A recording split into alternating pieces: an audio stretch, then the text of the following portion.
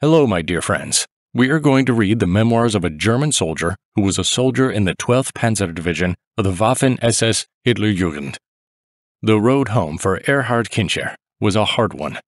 Many German soldiers faced a choice after the lost battle for France: die in pointless defensive battles without proper leadership, or fight their way back home to Germany. Erhard and his fellows chose not to die yet and began to break through to Germany. But before we start, I would like to thank the sponsor of this video, Ground News. As you can see, it is important for me to study the events of the Second World War based on different sources. I have the same approach regarding daily news around the world. As the media narrows its viewpoint, it is difficult to get a balanced opinion. Ground News is an app and website that takes that problem away, allowing people to easily see how news is shaping across the political spectrum using objective data. For example, you can read the news about the supply of North Korean weapons to Russia, see who writes about it, compare coverage across the political spectrum, and you can also access an international point of view about this event, which is difficult to find. If you want to stay up to date with the latest news, compare coverage, and avoid media bias, register or subscribe using my link to get 30% off unlimited access. Once you try reading the news this way, you will find it difficult to go back. Well, now we turn directly to his memoirs. On the evening of July 8th, I was ordered by Oberleutnant Kaminsky from the 13th Company to take an MG-42 machine gun and, together with Hampel and a messenger from that company, cover the regiment's retreat. I put a belt with 300 rounds of ammunition around my neck and pushed another belt with 100 rounds of ammunition into the slide. We started on our way, the rest of the regiment following me as we advanced through the ruined buildings and past an ammo depot that was burning in front of the church. In order to get a clear sector of fire for our MG-42, I came out of the northwest doors of the abbey, which was already under artillery fire from the enemy. There was a low wall in front of me, and behind it there was a meadow with hedges surrounding the edges. I took a look back and noticed my number 3 about 50 meters away behind me. I was eager to find out what was behind the hedge, so I climbed over the wall and headed across the meadow. I got under heavy fire halfway across and heard Hempel shouting, "Erhard, go back, back!" I fired a whole belt through the bushy hedge and then rushed backwards in zigzags, jumped over the wall and escaped the enemy's sight. We had a brief discussion and decided to make our way across the grounds of Ardennes Abbey to its northwest side. North of us, we were able to see the village of Cassay. The things we saw were shocking. There were so many enemy tanks and infantry there.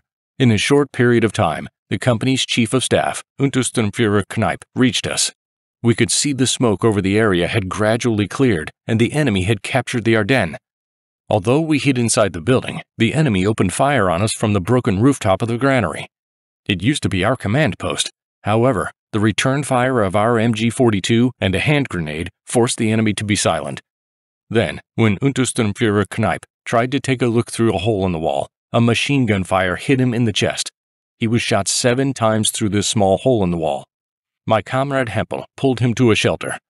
In order to discern where the shooting was coming from, I stepped cautiously through the door and got close to that same low wall. As I came up to it, an enemy soldier appeared in my field of vision. I stopped, aiming my MG-42 right at his stomach, but unfortunately, the soldier was alone and didn't notice me. By the time we all got back to where Kneip was lying, he had shaken hands with us all and died peacefully. We stayed in this shelter for a while, but there was nothing going on. I fired a burst of machine gun fire in that direction if I saw any suspicious movement, and the movement ceased. As the dawn came, we heard the sounds of artillery and mortar fire, but thank God it was somewhere away from us. But it lasted not for long. Soon the shells came falling near us. We abandoned our shelter, and about 900 meters to the east we ran into our assembly point. When we showed up there, Sturmbannführer Milius asked me, "Kinscher, what are you doing here?" It was obvious that they had already put us down as dead. I was awarded the Iron Cross Second Class on July 20th, 1944 for my efforts in covering the retreat from Ardennes.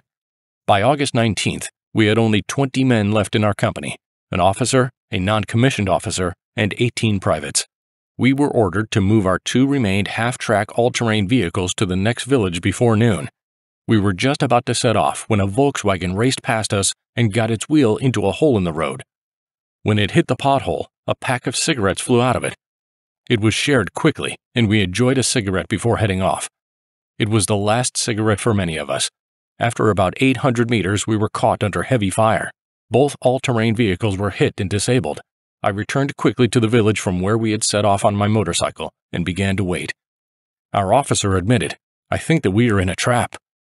Eventually, we decided to try to leave in another direction, in hopes of finding our command post. When we reached it, there were only 2 men left in our company. Later, when I was captured, I heard from one of my comrades, who had then passed that particular location, that the 2 all-terrain vehicles had been completely burned out. The corpses were lying everywhere and anywhere around them, charred, reduced from the heat to the size of dolls by the blast of phosphorus bombs. This was the death of the 14th Company. Kinscher succeeded in getting on a passing 3-ton half-track all-terrain vehicle with a 37mm gun on it and drove a little further until they ran into a huge traffic jam near a village. Once we reached the village, we understood what was the reason for the traffic jam on the approach to it. The enemy tank was positioned in the village on a height with a good view, and neither anything nor anyone could get past it. Some lieutenant was in charge. I asked him if there was something here that we could use to deal with the tank. Looking around, I saw a 75mm anti-tank gun abandoned by someone without ammunition. However, I recalled that I had seen boxes of shells somewhere along the road and sent a couple of guys back to find them. We wheeled the cannon into position to fire. The fact that I had been trained in the use of the 20mm cannon in the past was useful here, and with the second shell, we disabled the tank. The lieutenant found me to give thanks and pinned his own first-class Iron Cross to my tunic. A short time afterward, in the ruins of a house, he was explaining with the help of a map his plan for the breakthrough, which meant dividing the entire forces into 2 groups. There was a shot, and he fell down dead. Half of his neck was torn out by a bursting bullet. Some of the soldiers sheltering in the houses had lost their hope, but with a machine gun in my hands, I convinced them that there was a point in continuing to fight. I said to them to attempt to break through in a southerly direction, as the lieutenant had suggested. Then suddenly, a British convoy of supplies appeared right in our midst. Again, we engaged in heavy hand-to-hand combat, and in this skirmish, I was wounded by a pistol bullet. I managed to escape behind some house, where I removed my tunic to see the wound on my chest.